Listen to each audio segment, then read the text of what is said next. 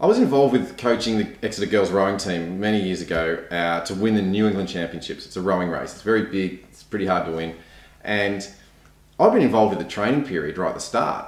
But as the season went on and I was back in Australia, the girls kept on calling me saying, well, we haven't won, you know, we did all that work with you and we haven't won any races. We keep, you know, we just get places and, you know, we thought we'd be winning.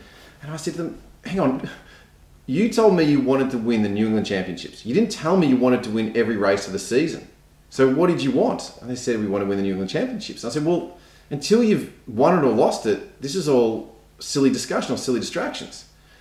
So one morning, 6 a.m. Sunday morning, I think it was, I get a phone call. Everyone's going berserk. They've won the New England Championships. And I asked them to relay how it happened. And they said, yeah, we're all in the boat. And there's a feeling you get, when all rowers are in time, there's a feeling you get. The whole boat sort of lifts and picks up a pace that you couldn't have gotten any other way unless everybody's exactly the right timing. And they said they saw the other boats around them and had this awareness, it's happening, because they've been preparing for it for so long. And it happened. And there was two things that happened then. There was one, everybody was completely focused on the one goal and everybody knew it was their time and they'd been thinking about preparing for a long time. But two, they'd also been thinking about how they wanted to be in the boat and what dynamic they wanted to have between each other.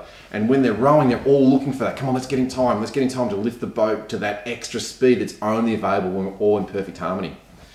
Now, in a business, the same rules apply, that there needs to be that place we're heading to, or that goal we're trying to achieve. But there's also got to be the way that we want to all perform together. What is it that we're trying to achieve? How are we trying to be so that we can unleash that ability and achieve that talent?